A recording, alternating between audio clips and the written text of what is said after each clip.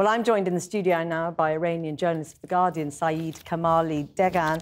I mean, first of all, the lifting of sanctions, that's an extraordinary moment for the people of Iran, isn't it? Yes, we are talking about Iran, the second largest economy in the Middle East, a country of 80 million people, isolated for 10 years because of sanctions and also internal power struggles. And now this country is on the brink of an extraordinary transformation.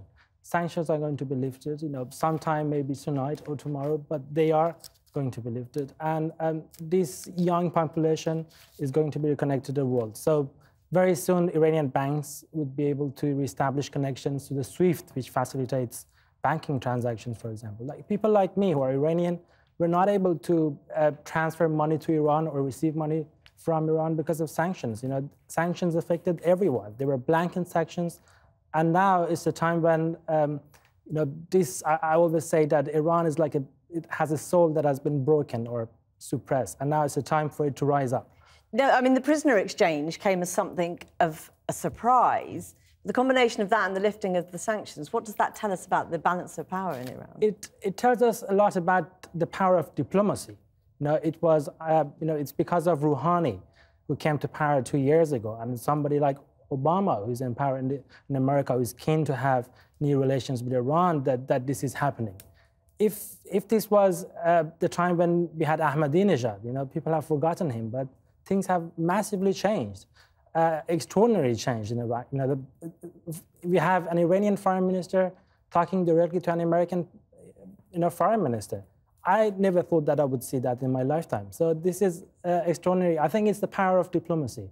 It shows the potential and the power of directly talking to each other between these two old enemies. Things have changed massively. We had the hostage crisis, and now we have an American foreign secretary sitting across the table with his Iranian foreign minister. What do you think it will mean on the ground for ordinary people? How will they be responding to all of this? Well, when the nuclear deal was announced in July, there was an outburst of happiness in the streets of Tehran.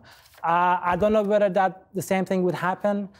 I think if the lifting of sanctions is announced tonight, we might see similar scenes in Tehran. I mean, it all sounds very positive, and of course that is a really extraordinary development. But are there any dangers in all of this in terms of keeping hardliners both in Iran and in the US on board? Well, I think this deal is good for the peace in the region. I think it's good for Iran. I think it's good for America.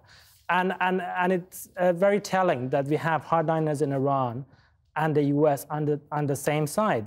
They are both opposed to this deal. I followed this very closely, and I think this is very good for the peace in the region, and I'm very hopeful. And just very briefly, Saudi Arabia, sees Iran as its main enemy in the region, and has cut diplomatic ties. How will this play?